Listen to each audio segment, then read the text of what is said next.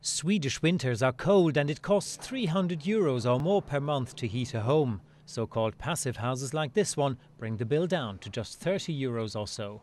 This couple has done the sums and is about to move into their new passive house. Passive home technology uses all the existing heated air in the apartment. Lamps, for example, emit heat. And the hot air from cooking is also recycled to heat the whole apartment. The use of available heat gives the technology its name, passive. Additional heating is minimal, windows in the home are double glazed and walls are thick too, to keep temperatures constant. Cost savings are one point in favour of passive technology, protecting the environment another. Office buildings use huge amounts of energy for heating or cooling, but not this one. Malmö's World Trade Center is a world leader in energy efficiency.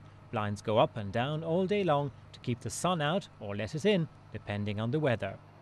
People working here say they're happy in their low-energy environment, but you can't please everyone. We do have some problems with the blinders. They are going up and down too often. Environmentalists say buildings are responsible for half the world's greenhouse emissions and that passive houses are part of the answer.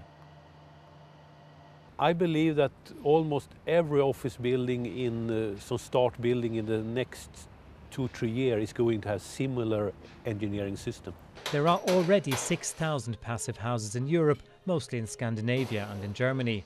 Once an ecological luxury, they now cost little more than old-style houses and are spreading fast.